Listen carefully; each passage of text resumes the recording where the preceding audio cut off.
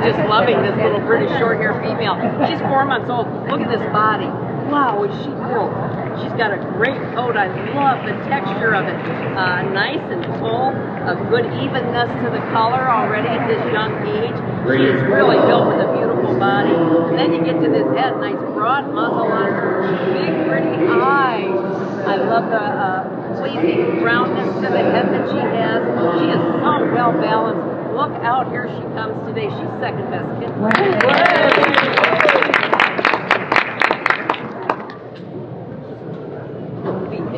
There's one. Yay. A beautifully dramatic girl, which I love. She's got a wonderful elegance to her, very regal. Look at that eye shape. It's just stunning on her today. She's 15th best kitten. Yay!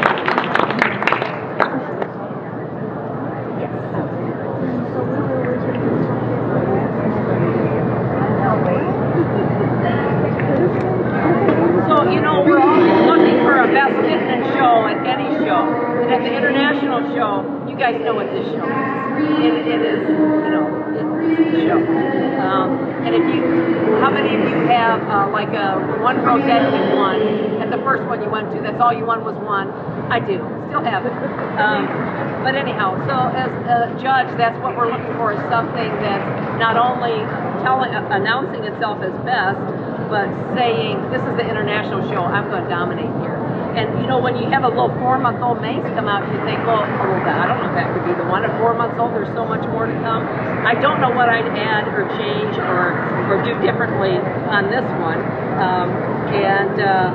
You know, he was just so cute on the table, presented himself so well. And sometimes when they're on here a little bit longer, it gives us more time to find the faults. So, and in this case, I did not. It was just better and better. I kept seeing things I like. Oh, look at this nice ear set. And look at that beautiful muzzle. And it was one feature after another after another. And I thought, you are special enough for best kitten at the international show.